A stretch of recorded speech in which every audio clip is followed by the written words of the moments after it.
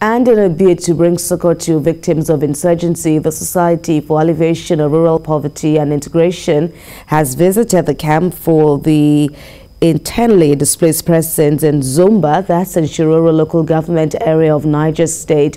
The IDPs have fled their homes as a result of the recent bomb blast in Galadimankogo. Galadimankogo has more.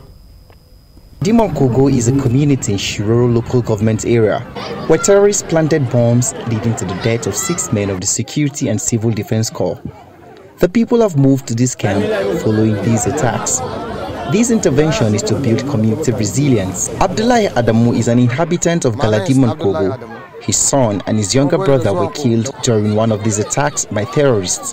He says this intervention has come at the right time and will help IDPs like him to keep body and soul together while looking forward to a day which they can return back home.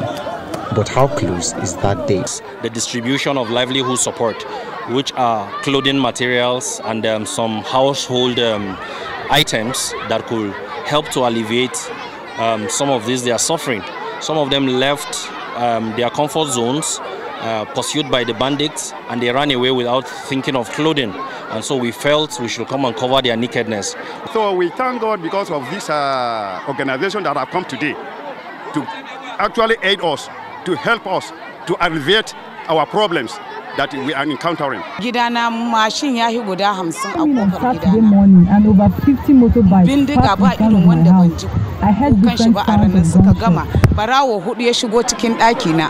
Kowanne da ekin shi a hannu. I will urge very strongly that both government and victims and humanitarian aid givers that we find a way of going back to God. Just so that in the place of prayer, in the place of, going back to see what is written in scripture concerning the day that we live in, and then what solutions God has proffered for the things that are happening. The condition of these people is pathetic. A good number of them left their homes running away from the banditry attacks with just a single piece of clothing, what they were putting on. This makes the intervention of this NGO quite timely, bringing clothes to these people.